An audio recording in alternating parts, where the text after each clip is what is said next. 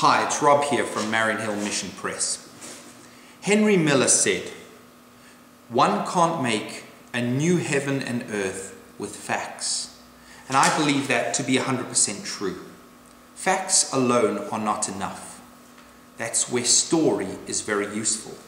Story has the unique power and the unique ability to change people's hearts, move people's minds, hearts and feet, open their wallets and call to action. Now, the Gospels, I've said before, Jesus told stories, and the Gospels are the stories of Jesus. Now, I tell my children a never-ending story every single day. Yes, he does. It's awesome. And he even changes his voices. Just get down, guys, I'm talking here. Anyway, the never-ending story that I tell my children. Why do they love it so much?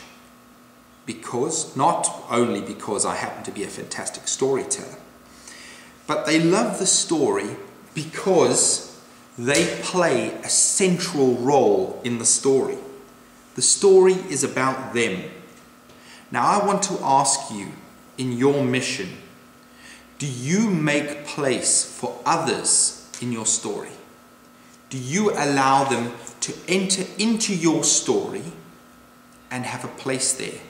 Do they have a feeling of belonging? So, back to Henry Miller, one can't make a new heaven and earth with facts alone.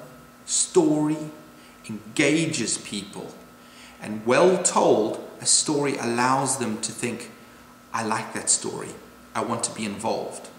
So the question I'm asking today is, do you allow them a place in that story? Okay, thanks very much, and I'll see you next time. Bye. You too.